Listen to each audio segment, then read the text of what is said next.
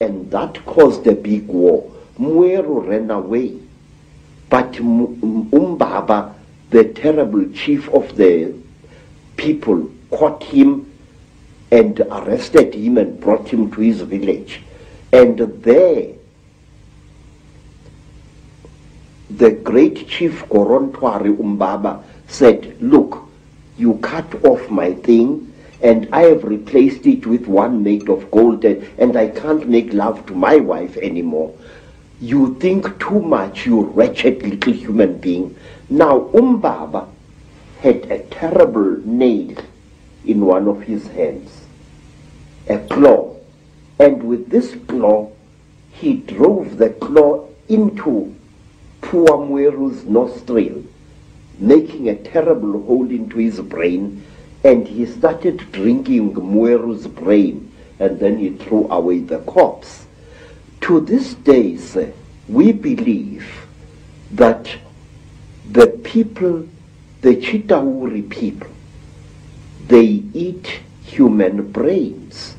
And strangely enough, scientists have found skulls where the human brain has been removed and eaten by someone or something.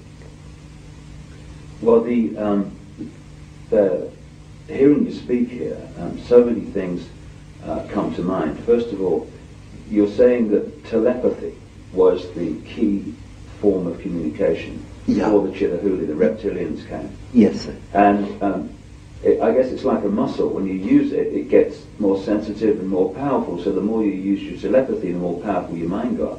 And then when language came, it almost brought us into this three-dimensional world and disconnected us from that mind power that we had before. Yes, sir. And it's also interesting that the story that you talk about, the language being given, and then the different languages being given. And of course, that turns up in the Old Testament, in the Bible. It turns up in stories all over the world about the fact that we were divided by language, so we couldn't communicate.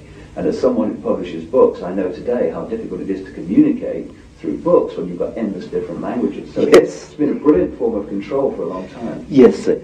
Even now here in South Africa, today, sir, black people prefer to speak to each other in English if they belong to different tribes. And they have even, over the many decades, black youths have even created a lingua franca of their own, which we call Tsotsi language, which is a mixture of African words and Afrikaans words. They do this in order to bridge the incredible language gap which exists between black people in South Africa. Let me show you an amusing thing, how different languages are. The language of the Xhosa people of the Eastern Cape is very similar to Zulu, but certain important words in the Zulu language, good words, are viewed as obscenities by the Xhosa people. For example, in the language of the Zulus, an ancestral spirit is called Idlozi. But if you use that word to a Xhosa, he says you are using a dirty word, because to them, Idlozi means sexual desire. And in the language of the Zulus, milimil, maize meal, is known as impupu.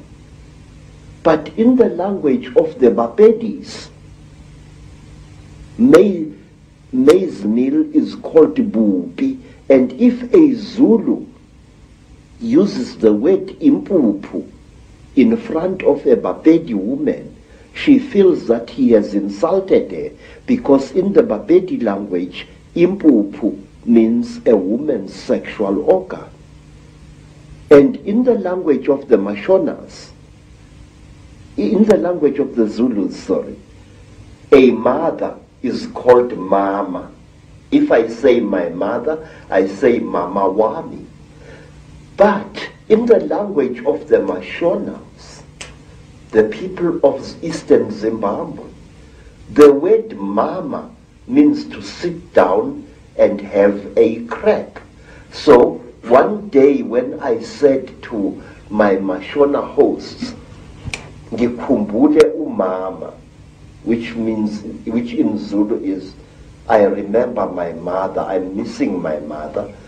The Mashona gentleman immediately took me and directed me to his pit latrine at the back of his house. Because in the Mashona way, mother is mai, not mom. So you see this terrible difficulty, this subtle problem of language is a very big obstacle to communication in Africa. So we designed languages. There's another language called Fanagalo, which is a lingua franca consisting of African words as well as nonsense words and Zulu words, which was used a lot in the mines in the 1930s, 40s, and 50s.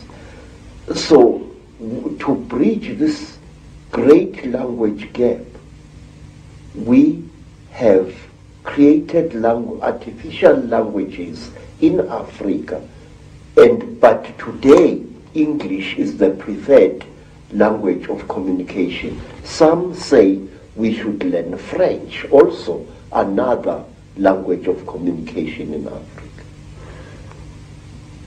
Some of the problems of language can be funny, but it is the same situation, the divide and rule, that is actually, in other expressions, created this tremendous turmoil in Africa and other places in the world. Yes. And we're looking from my research, and staggeringly hearing you talk, you're saying exactly the same as I've come across.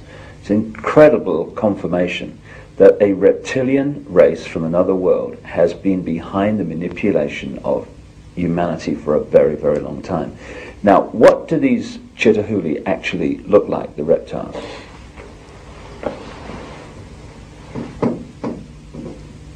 I'm not a good artist, sir.